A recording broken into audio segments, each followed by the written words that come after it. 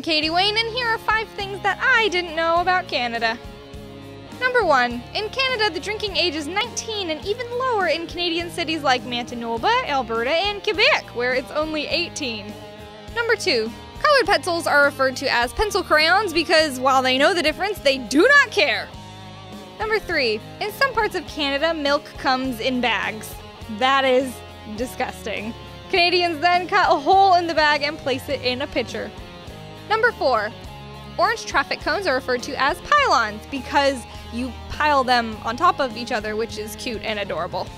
Number 5. Smarties are made of chocolate and taste similar to American M&Ms, unlike the hard and chalky and essentially Tums Smarties found in the US. What should I talk about next? Be sure to let me know in the comments, or watch our video on the last meals of death row convicts. Thank you for watching!